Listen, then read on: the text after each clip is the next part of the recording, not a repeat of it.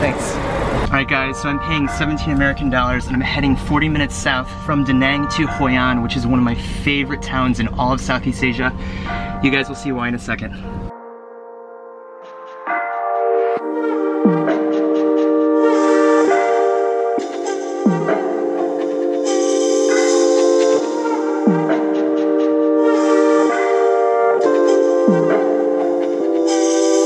Yes, this looks like the spot.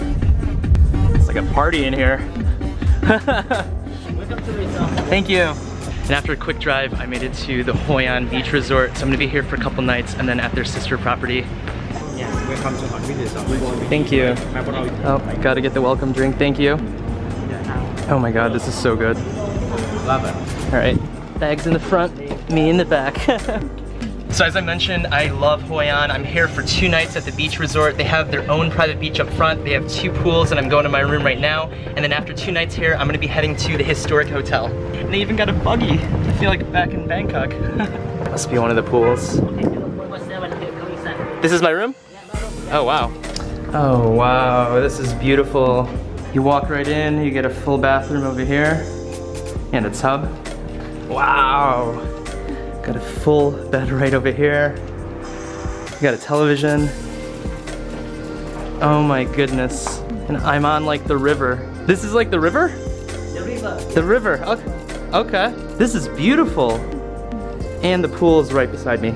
All right guys, my room is absolutely beautiful. I even have a view of the river and I'm directly across from their private beach, so I'm super stoked to check out the beach later on. But right now I gotta get ready because at 2 p.m. I'm gonna jump on a shuttle and show you guys why Hoi An is one of my favorite towns. Thank you. And after a quick like 10-15 minute drive, I made it to, finally, ancient Hoi An town. Now Hoi An means peaceful meeting place, and in the 15th through 19th century it was used as a main port out here in Vietnam, and it's absolutely beautiful. It's super cute and very romantic of a town, and it's easily accessible. So you know, you could either rent a motorbike, which we did last year, for like $5-6 for a full day, or you could just walk around the entire town because it's not a big town, to be honest with you.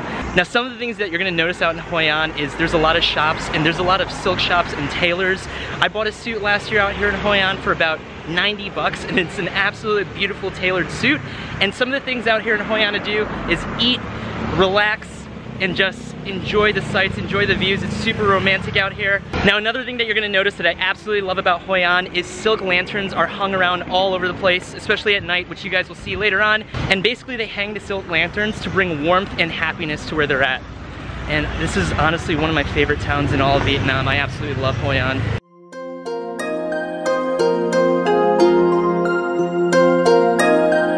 Now right here, I'm coming up to one of the main canals over here, so you can rent a boat and you can take it on a little trip. At nighttime, you could actually rent a boat and you could let lanterns go into the water, which is kind of cool. You basically say a prayer, you make a wish, and you let the lanterns go, which is a really cool experience I did last year. So this is one of the main areas besides the canal. There's a lot of different shoppings, a lot of different restaurants, cafes you could check out. Look at all this, and it's really cute, the architecture. It's like in an old French type building.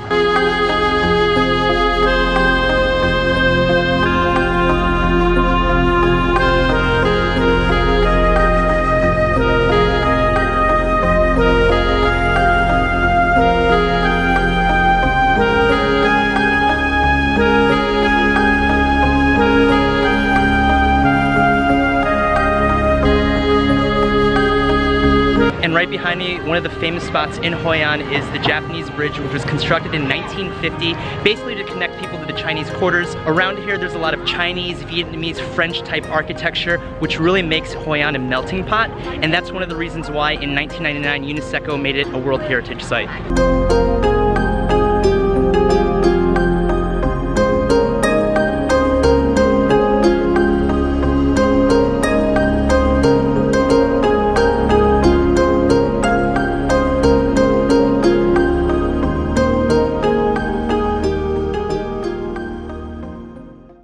Ah, darn it, they're closed today.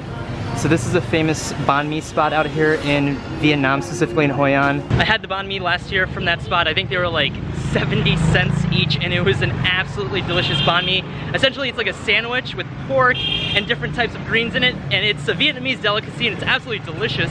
I guess if there's no banh mi, let's go to the next best thing. Alright guys, you guys know me and my delicacies. I couldn't get banh mi sandwich, so I got the next best thing in Vietnam. Beef tacos. I passed this like Mexican place on the way here and I texted Rachel, oh my god, I hope that the banh mi place is closed.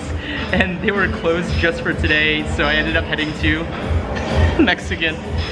I can't control myself, I gotta eat these tacos. 80,000, no. Too much. How much will I? How much? No?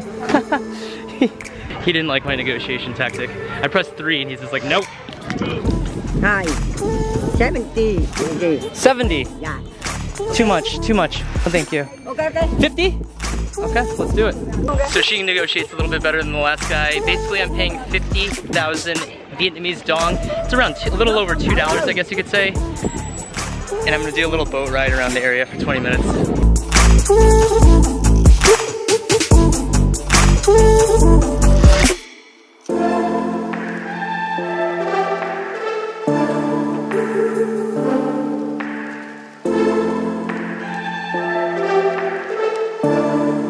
Oh my god, this is super romantic out here. So it's like $3-4 and you get like a 20-minute ride. This is beautiful, especially at nighttime, I bet. Oh, that's a big rat!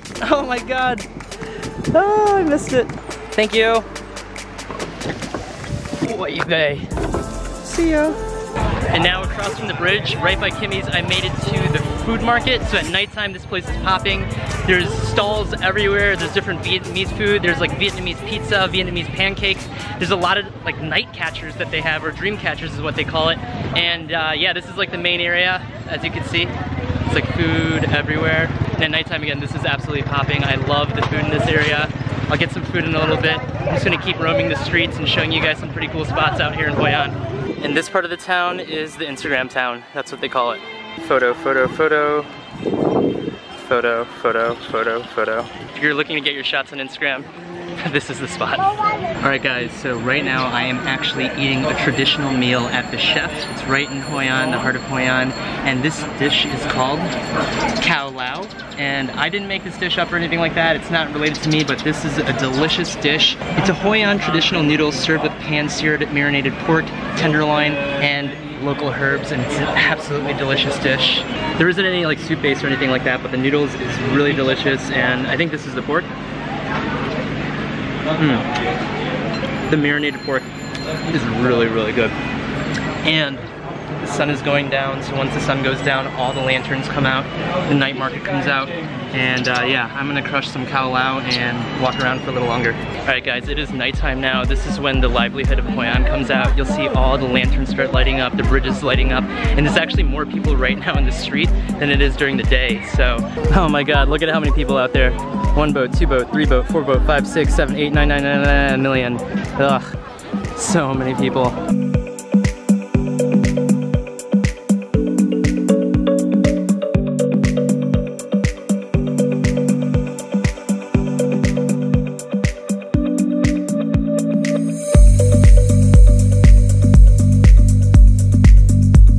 Oh my god, lantern game's strong right over here. Wow. So I didn't even bother to negotiate. I got a lantern, a medium-sized lantern for 100,000 Vietnamese dong, equivalent to like $5. I wanted to get one last year, but I didn't want to bring it across seas. I'm only gonna bring it to Thailand, so not a bad price.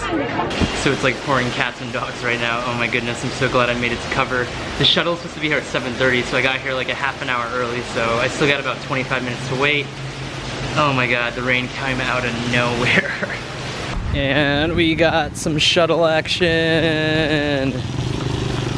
See you in 2 days, historic hotel. Alright guys, so I made it back to the Hoi An Beach Resort. I am clean, I am showered, I am super excited for my stay for the next 2 nights here before I head to their other hotel called the Hoi An Historic Resort, which is where the shuttle took me to and the shuttle took me back here to. That doesn't make any sense. But there's a shuttle that'll take you to their other hotel, and the shuttle will come back here at different times, so it's super convenient if you're trying to get into Hoi An. And this has been such an exciting vlog to show you guys one of my favorite towns in all of Southeast Asia, Hoi An. It's super quaint, it's super cute, and it's very, very romantic. So you don't really need more than 4 or 5 nights in Hoi An to really experience what it's like to be out here in Southeast Asia in a little ancient town like Hoi An.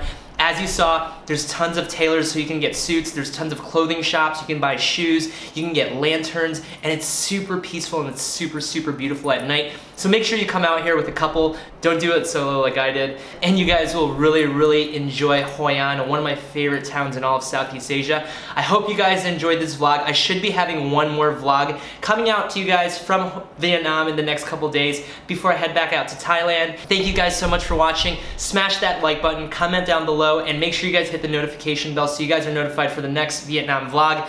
And I'll catch you guys in the next one. Peace out, guys.